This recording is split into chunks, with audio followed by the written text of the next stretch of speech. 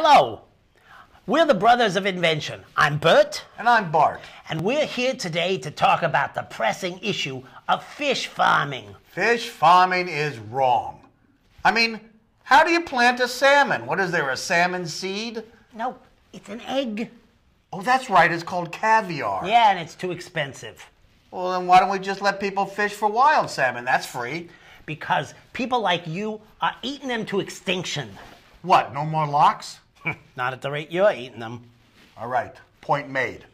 But I still don't understand how you plant the salmon and attract them to the water. Oh, take the locks out of your ears, your locks.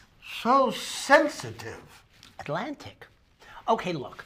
You take this baby pin thing, right? And you put it in the river, and you stock it with the randy salmon, okay? And then they mate like rabbits, but with scales. That's a brilliant idea. Yeah.